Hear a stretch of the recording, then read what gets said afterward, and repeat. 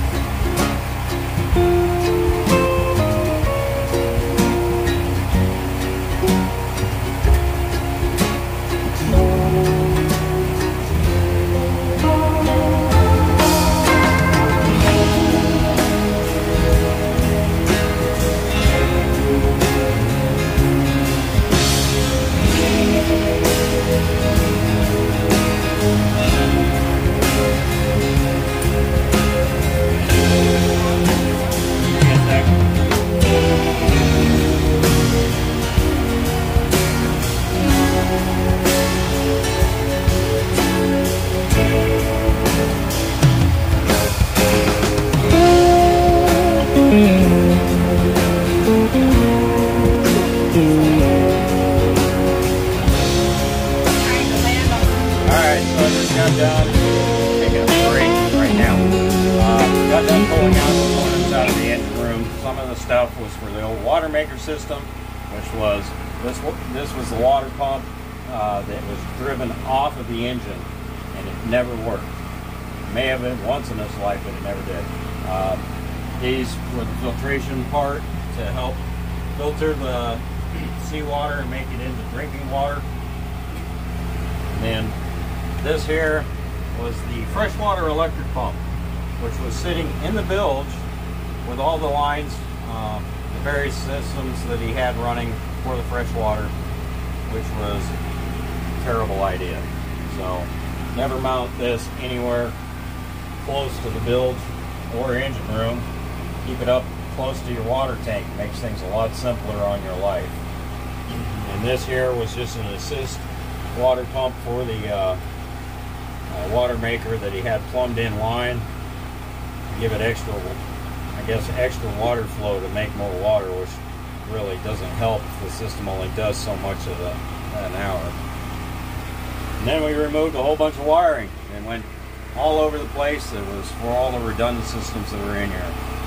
And as you can see, there is a lot more space in here.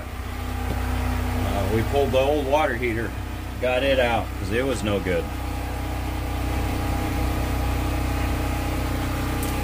And now I can actually sit in there.